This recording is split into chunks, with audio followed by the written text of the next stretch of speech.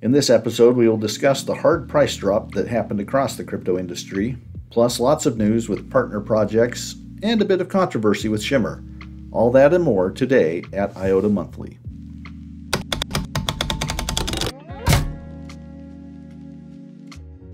Basically, you could say that no investor has been very happy the last month.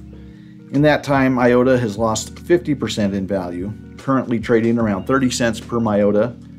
And to put that in perspective, that's about the price that I paid in mid-2017 when IOTA was newly available.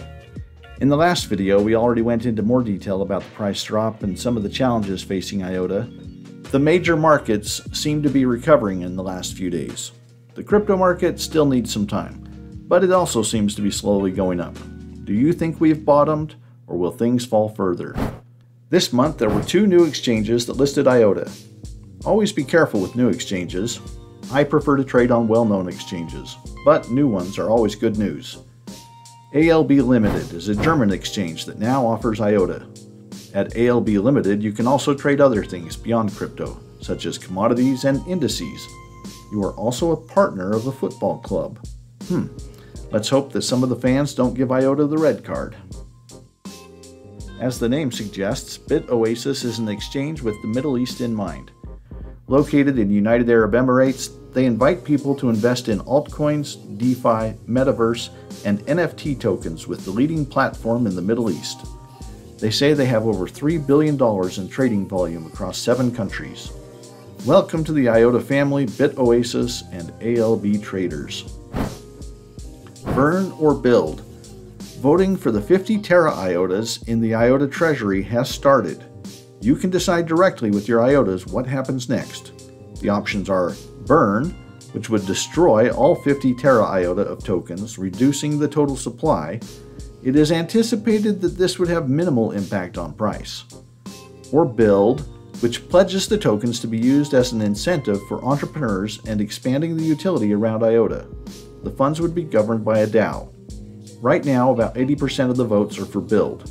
Please have a say by voting in the Firefly wallet. The votes are weighted according to the number and length of the voting. The voting runs for about 10 days. IOTA's new governance forum has started in full force. With a Stack Overflow-like look, it's beautiful to look at and easy to use.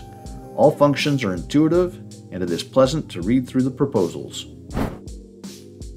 For everyone interested in the technical details of IOTA, 2 new white papers were published in early May. Both papers were published in the open source journal Archive. One caveat, this journal does not require peer review. The first is titled Tangle 2.0, Leaderless Nakamoto Consensus on the Heaviest DAG. This theoretical paper is about the leaderless consensus mechanism of IOTA 2.0, an important step closer to coordicide. The second white paper is called Reality-Based UTXO Ledger and describes an extended UTXO, or unspent transaction output, model that provides a solution to the bottleneck problem of blockchains. This solution allows leaderless conflict resolution without requiring a total ordering of events. Both texts are around 30 pages long and very technical. If you want to study them yourself, the links are in the description. This month offers a lot of blog posts. Here is an overview of several. Japan Project NATO. In October 2020, IOTA announced it had partnered on a project initiated by Japanese maintenance-related companies and funded by NATO, the New Energy and Industrial Technology Development Organization. NATO is Japan's largest public management organization and promotes research and development, as well as the deployment of industrial, energy, and environmental technologies. The goal of the project was to develop technology to strengthen the security, longevity, and durability of critical infrastructure assets in Japan and abroad, and test the viability of IOTA as a trust anchor for critical data. That project has now been successfully completed, demonstrating that a private tangle can be used to securely store and transfer sensitive data for power plants, oil refineries, etc.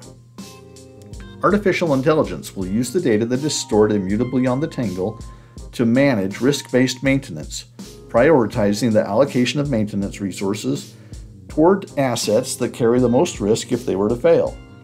A private or permissioned tangle is a miniature version of the mainnet, using pre-selected nodes. Note that this project could also be done with the public tangle and can be expanded without disclosing any sensitive data. Introducing the Zebra IOTA Edge Software Development Kit. The Zebra IOTA Software Development Kit, or SDK, can be used to issue, verify, and manage decentralized, interoperable identities for people, organizations, and devices. Applications include personal information management, trade certificates, decentralized identity for organizations, decentralized device identities, and supply chain credentials. Gaia X for ROMs. Gaia X for Future Mobility projects have kicked off with 80 partners from the industrial and scientific world working together to develop the groundwork for smart mobility, vehicle technological concepts, and industrial applications. The IOTA Foundation provides its technologies in order to enable trust-supporting services for the mobility of the future. IOTA is involved in each of the 6 sub-projects of the Gaia X for ROMs project. We spoke about this in a separate video, which you can check out, and the blog post gives many more details. Energy consumption of IOTA 2.0. In this blog post, IOTA explores the energy use of IOTA 2.0 by running Go Shimmer on a network of 450 Raspberry Pi nodes. Even though removing the coordinator requires more complexity through each node, it is still more energy efficient than Chrysalis, the current network. They also show the energy consumption in comparison to the Bitcoin network and a 1-watt LED. Overall, a theoretical network the size of the current Tangle, with Raspberry Pis, which are very energy efficient, consumes less than half the electricity of a single average German citizen. Compare that to Bitcoin, whose network consumes as much energy as all of South Africa. Lighthouse Discovery Dashboard. IOTA has created a simple way to learn from lighthouse projects that are being carried out with partner companies. On the IOTA.org website, under Solutions, there is a new Lighthouse page, which shows how IOTA's features are utilized by a selection of current market adoption cases. Currently, 15 projects are highlighted, and you can see a summary of the project, the role of IOTA, the use cases, the partners, and additional resources. This shows IOTA's confidence in the projects and allows everyone to compare several key projects using the same metrics. After long consideration and community voting, a new system for the Shimmer tokens was chosen. The old Shimmer token is now called a glow. A new Shimmer consists of 1 million glow. So a new Shimmer is 1 million of the old Shimmer. And the old Shimmer is now the glow. The value of the tokens you have doesn't change, it's just the denomination. If you had 100 million Shimmer before, you now have 100 million glow, which is 100 of the new Shimmer.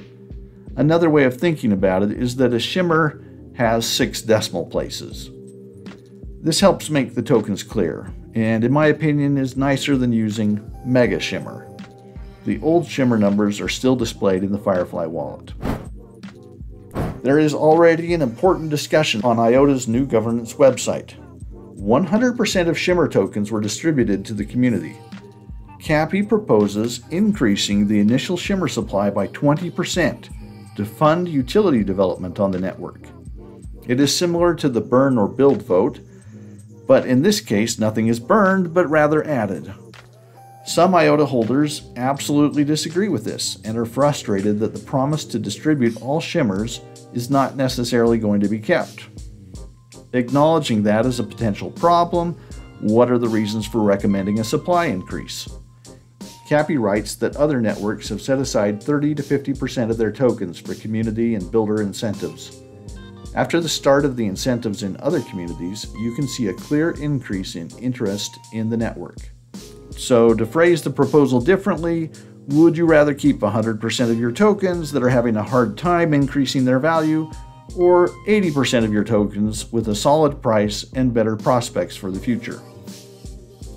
Even if Shimmer has good opportunities, you should take advantage of all available help. Ultimately, the community will vote on whether the increase actually happens. After the Shimmer launch, there will be a new, separate Firefly wallet for a while. This is used to simplify the token allocation and to test the new features of Shimmer. As soon as Stardust is launched on the IOTA mainnet, the two Firefly versions will be combined. SWARM is a script that can be used to create a node. SWARM now supports Shimmer nodes. When Shimmer is released, you can use SWARM version 2 to support the Shimmer network.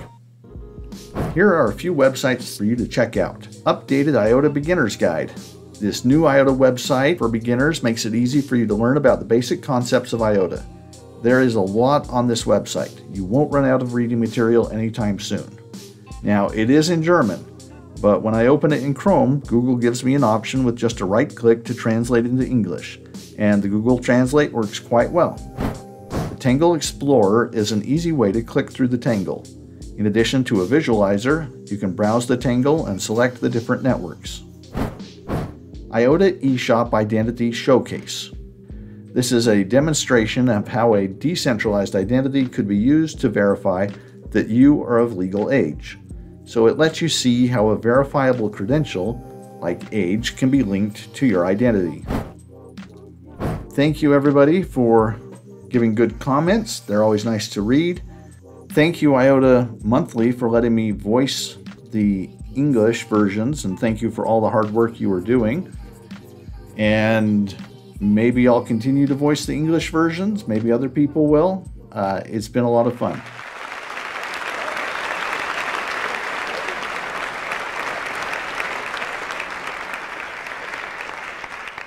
But we do have one more thing. Right, one more thing. In Panama, 8 cryptocurrencies are now accepted as legal tender. These are Bitcoin, Ethereum, Ripple, Litecoin, XDC Network, Elrond, Stellar, Algorand, and IOTA. Acceptance of these cryptocurrencies is not mandatory, but possible. Above all, companies will decide which currencies they want to accept. Even if IOTA is number 60 in market cap, it says something powerful when the experts in Panama put IOTA next to the other 7 currencies, including Bitcoin and Ethereum. Mega awesome. Thank you for being here for this episode. Time for me to book a flight to Panama. See ya.